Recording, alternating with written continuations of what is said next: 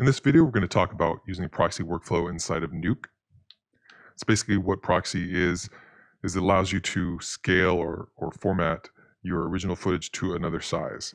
In most cases, it's usually a lower resolution that will allow you to have better performance in larger scripts that say have multiple reads of like 10, 20, 30, 100 even reads of maybe 4K footage files. Now, in such a situation, you might want to consider using proxy mode just to bring down those file sizes and allow you to continue working without impeding your script performance too much. So proxy can be turned on in a couple different ways. First, up here at the top, there's this icon right here. You can toggle it on and off. And then you can also press Control P on the keyboard. If I go into the settings by pressing S, it brings up my project settings, and then you'll see the proxy mode's settings here as well. So you can turn this on, toggle it on and off here at this point. Looking down here at this particular read we have in here and this particular project, my output size should be 4K. What I can do, I can either proxy by using a scaling mode, or by indicating a particular format that I want to output to. Or if that's not listed in this list here, I can create a new format, work in proxy mode. For the most part, I'm just going to use scale. It's a lot easier. It does the math for me. It'll automatically give me my resolution. So if I were to turn this on and say, give me 25% of 4K, what's that resolution? I don't know off the top of my head, so I'm going to let Nuke decide for me and tell me what that is. I turn that on. It's 960 by 540. Great. Saves me the trouble of having to create any kind of custom format size or figure out what that might be. So now I'm in proxy mode, and you can tell that this has changed from 4K to 960 by 540. If I toggle it off and on, Control P, you'll see it goes back and forth. Right now, it's not currently reading from any other files outside of the main source file here, which we have. All Nuke is doing is just taking that information and reducing it internally. Okay, it's not saving this little file anywhere, the reduction. It's all just happening on the fly in the script itself. Now you have the option of writing out this footage as a proxy footage, so that way you can then use it later on in a stored location and just reference from that. And in this demo, I've already done that. If I look over here at this right node, basically I have my full size resolution render where I want to send that to. Then I have a proxy path where I'm going to send that render to. The proxy, it's going to write out based off of my settings in what I currently have set in my project settings. So whatever that may be, that's what the proxy is going to write out as. Now when I do this, if I am trying to write out my proxy file, this is not going to write out two separate files when I hit render. It's either going to write out the full res one, or it's going to write out the proxy files. To render out the proxy files, you actually have to have proxy turned on. So you want to make sure that's turned on, otherwise it's going to render out the full-size source. So I want my proxy turned on. When I go to render, it's going to have a few options here. This use proxy, this is going to refer to something else I'll talk about in just one second. From this point, you can just go ahead and hit OK. I'm not going to actually render it because I've already done that. It's going to render in the background renderer and kick out our proxy for us. Now, if I go back to my read node, you can see there is also a file path input here for proxy footage if it exists. So assuming that we already written it out, which I have done here, and this one, I've actually just laid over the word proxy so that way we were able to tell the difference between the source and the proxy. So this is my proxy footage that I wrote out. I'm actually just going to take this location of where it's located, and I'm going to paste that right into this read node.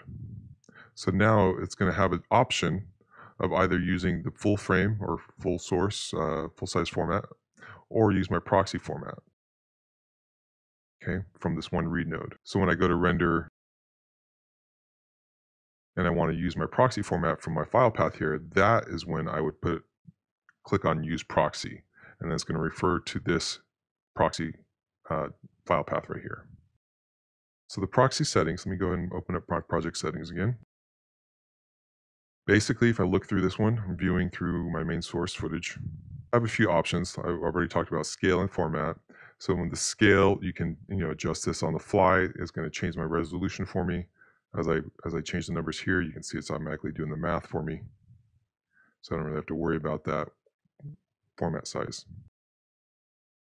Now down here where it's read proxy files, we'll start off with never. So read proxy files is only referring to if you have file path here for proxy in each of the reads.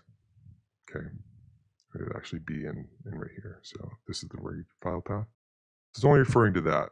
So never, if I set this to never, you'll see that it disappears. So it's not reading from my proxy file path in my read node, but I am still in proxy mode. So it gives me the lower resolution. So this is internally now Nuke is doing its own thing because it's set to never. So it's not reading from the proxy path.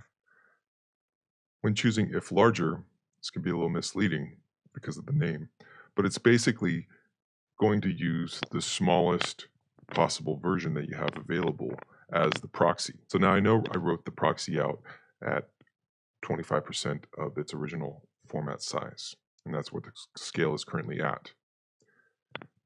When it's referencing between which one is the smallest, it's not referencing between the proxy and the full size format. It's referencing between the current proxy mode that you're in, the 960 by 540, and any available proxy you might have in the proxy path. So with that being said, if I were to increase this scale, say to 26, you'll notice that my proxy disappears, my proxy footage that I have loaded into my read node, but we're still in proxy mode, okay?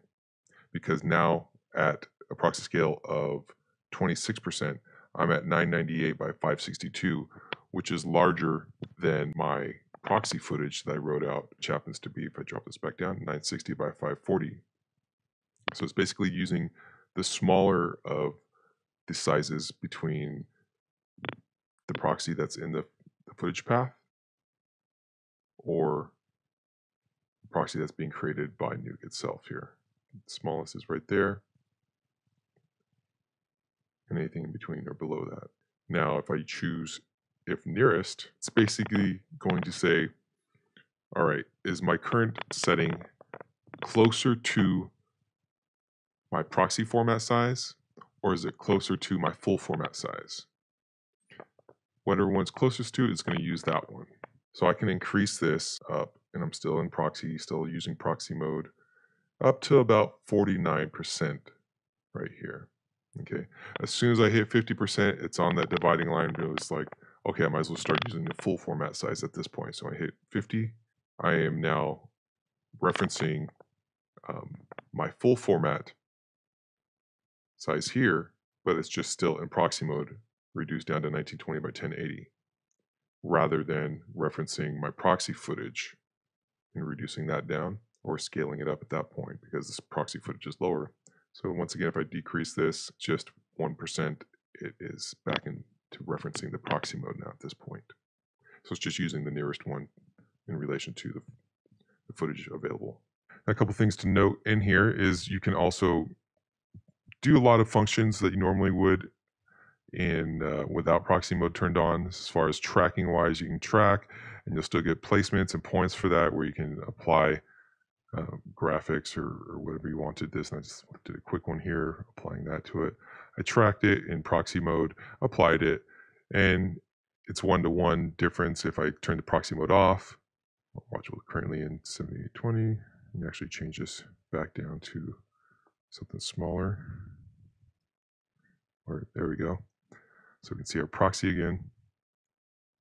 And if I toggle this off, you'll notice that the placement of that graphic on the cup still stays where it's at regardless of proxy. Now, one thing to note is if I say maybe add a grid warp onto here,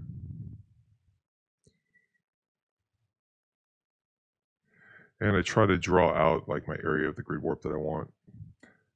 So normally the grid warp would form over in the red box area, but because I'm in proxy mode, it kind of offsets it. So some nodes, some instances, you're going to get an offsetting effect because of the proxy mode. If that happens, what you would need to do first is just be in normal mode, out of proxy mode, or full output mode, I should say, do your set your grid where you want it to be, then I can jump back into proxy mode and then work from there. So some things might need to be done first in full format mode for it to work correctly. Okay, so I'll leave you with one last way to kind of make use of your proxy footage if you have any proxy footage that you're actually using. And that would be up here in the viewer resolution. Basically, by default, usually probably set to 1:1. I'm just using the full size format at this point. Even if I drop it down to 1:2, I'm still using full size format, but it's just been reduced down to 920 by 1080. Now, because I wrote out my proxy footage, I know at 25% of the 4K footage, if I drop this down to 1:4, then it's going to start referencing my proxy footage in there. And this is going to give me a lot better playback in my viewer when I'm trying to play back stuff. So if I were to drop it or bring this back up to 1:1 and try to play through this, we can see it's really taking its time trying to get through these frames. I'm not going to wait the whole time for this, so I'll stop that and we'll go back. I'm going to drop this down to using the proxy footage now, referencing that. We'll see how much faster that is for playback.